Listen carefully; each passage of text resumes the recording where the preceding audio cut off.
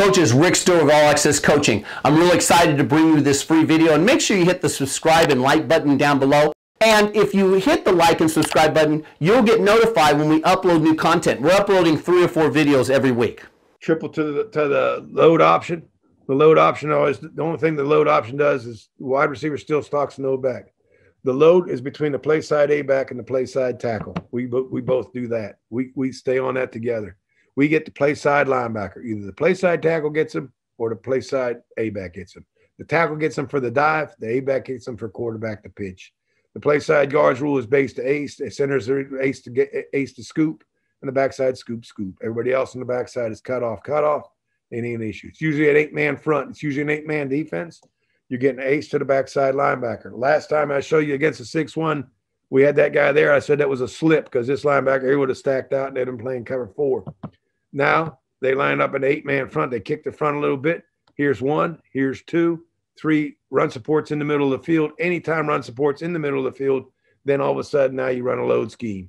These two have this linebacker to that safety. That tackle should go here to there. He ought to go straight up the field. We told this guy in the past, step with the inside foot straight up the field like they're going through the outside foot straight up the field, like you're going through that 5 techniques outside shoulder. Because you should see if he disappears inside, then that guy's coming right there in a C stunt. He's got the C stunt. Now, I'll be honest with you. Asking the A back to block a play side linebacker in the ACC or SEC games, that's a man's job. And we've done some good job. Our A-back coach has done a good job. Monk was an A-back coach. Lamar Owens was a good A-back coach. We've had some good A-back coaches, and those kids played hard for them. They did a good job. Middle Tennessee, we're going to ace to the backside linebacker. Play side tackle is going to veer release inside. Linebacker kind of squats right there. A-back goes straight up the field. Steps with the inside foot right through the 5 technique. 5 technique disappears, so you should see C stunt. Here comes that A-back. He sees a C stunt, picks up the linebacker. The tackle works through the outside. He's working to the outside, He seals the back linebacker. Well, I don't know what he seals. I don't know if it's a seal. He ends up chopping him. And that's a walk in the park. Well, a dive in the park. Quick ace right here to the backside linebacker. Short scoop right here. Deliver the 3 technique to the 5. See how he delivers right there? Now that's laying on the ground on the backside, 6-9. 1, 2, 3. Every step has to have 3 steps. If you don't have 3 steps, there's no action. 3rd step's your action step. You have to have 3 steps. You got to have action. That's a nice job by the A-back right there. Play side A-back. Step inside foot right to the 5 technique. 5 technique disappears. Here comes that linebacker ceiling. There goes the quarterback. 2 widen. Went out the door. Veer release inside. Tackle picks up the linebacker. This is going to be a give read, boys. 5 technique came streaming up the field. 5 technique came streaming up the field. So if that A-back steps the inside foot and goes straight up the field, and that 5 technique runs into him, he should have stepped straight up the field. That 5 technique runs into him, man, he ain't got to worry about that. That ball's been handed off. He got a haul butt to get that safety now, because that's the only guy that can make the play. Ace by the right guard. Ace to the nose to the backside linebacker. Linebacker runs over. The guard's up the field, baby. Got a nice scoop on the backside. 3 technique disappeared. Backside tackle read it. He worked himself up to the backside fold player. Throwing that fold player right there. Gosh, dang it. He was a good player, 64. Watch him.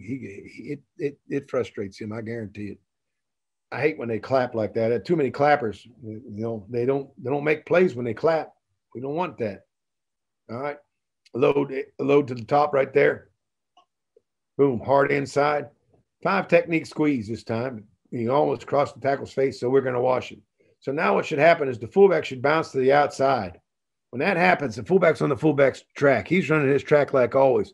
If that guy washes down, then he should bounce around and he can pick up the backside safety or the safety or work up through there. And now when you get the pitch, instead of having that free safety run through the alley, that fullback ought to be able to bounce out there like that. But what happens to the fullbacks? And I don't blame them. 5 techniques come down and blow them up all game. Sometimes they take a snap off, and this one did. So not so good. 8-man front, 2s and 4s, 2s and 5s, B-gap linebackers, hip linebackers. One's the 5 technique. 5 technique comes down, takes a dive. 2's going out there to push it. We're down. I don't know what the heck that safety, the center's doing. The center has half the play side A seam, the backside linebacker. He don't have anybody on this one. This is not 12 and 13. He doesn't have that play side.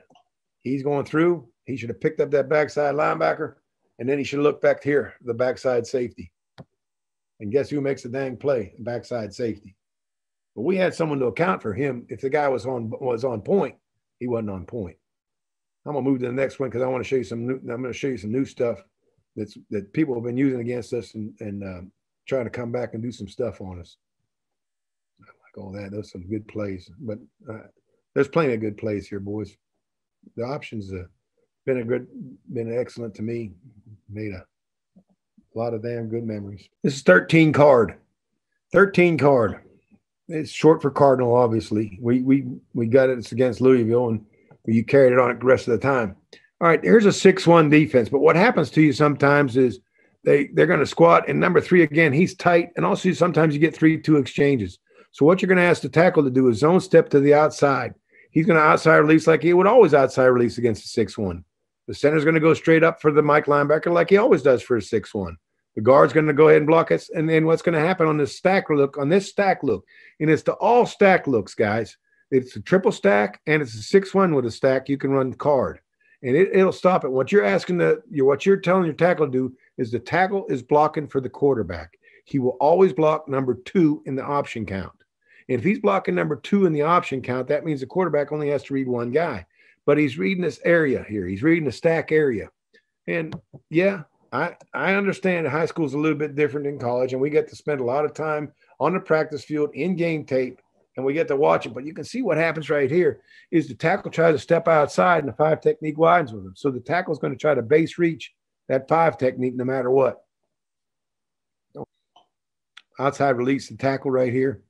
He's going to try to base either 53 or 3. That's what he's basing. He's basing the outside peck. Center's going to run his track straight up the hash, straight up the field. That's a beautiful first step. That linebacker runs out. Now that quarterback knows that he can pitch off the mic. He can actually pitch off the mic if he wants to. But he's never going to have to, boys, because what's going to happen is we're going to end up picking him up one way or the other. He's going to run out like he did right there, and then that quarterback goes because what they've been telling their defense is 1 takes a dive, 2 takes the quarterback. Or if they run the easy stunt, then number 2 becomes 1 and 1 becomes 2. And when 1 becomes 2, the tackle bases number 2, which is the case from point right here. Now, the tackle didn't base reach him. He turned him back inside, and the quarterback, he was an athlete enough to make a seam up in there, and the mic could run out. So all of a sudden it worked out. It worked out that particular play. But it's going to work out all particular plays against the stack defense. The stack defense is stop easies, to stop 1 and 2, stop 3-2 exchanges. I'll try to get you a card where the guy steps out and the quarterback, they both step out, and you can hand the ball off. Going to the top. Guy does a good job. Now you can see the tackle. He's on that line. He's on number 2. He's on the outside peck, and that's exactly where he should be. He should be blocking for the quarterback. The A-back cuts the free safety because the free safety was a free runner. If you in all triple stacks, you tell the free safety you're a free runner because 3's on the line of scrimmage, and they're thinking, hey, that's 1, that's 2, and 3, so you're just a windshield wiper on both sides. Well, he comes back in there. We got news for you, bud. All of a sudden, that play side guard gets the Mike linebacker. The play side tackle blocks number 2, and now the outside guy becomes 3, and the free safety is the free runner, but the A-back ends up picking his butt up, which is nice.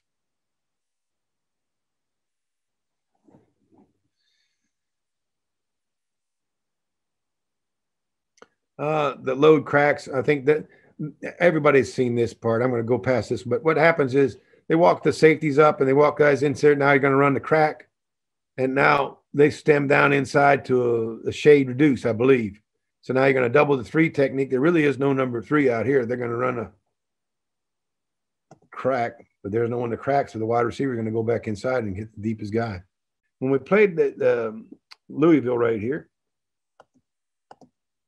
you can see that triple stack right there, they got a 0-3, and look how close that 3 that number 3 is to the line of scrimmage. Heck, he's 3 yards. You couldn't ask that A-back to block that guy. It's an impossible block. I mean, he might be able to get into his feet, but he can't hold it long enough for the quarterback to get out there. But with your tackle now, your tackle outside releases, he ought to get himself in position where he can pick up that whoever becomes number 2. And in this particular case, I think the linebacker is going to scrape out. Yeah, because 5 techniques takes the dive, and the quarterback and the tackle gets the number 2. The number 2 now, number 3 is now become number 2 in this card count. And all of a sudden now the quarterback pushes out to number 3. And all of a sudden that guy's wide and wide and wide because he's slow played. And the A-back goes up onto the free safety. We should have a seam right there. But you can see right here where the tackle outside releases. He's going to outside release, and he's going to seal the play side linebacker. And it's simple. And the play side guard gets a kill shot on the Mike linebacker. He's uncovered, steps inside foot, boom. Outside peck is 56, outside peck 56. And he does. He gets on the outside peck, and that's why the quarterback ends up running up in that seam right there, boys. That's a nice looking rep. It's got to be something on the backside, that cutoff, because what happens is they never got anybody else on the backside.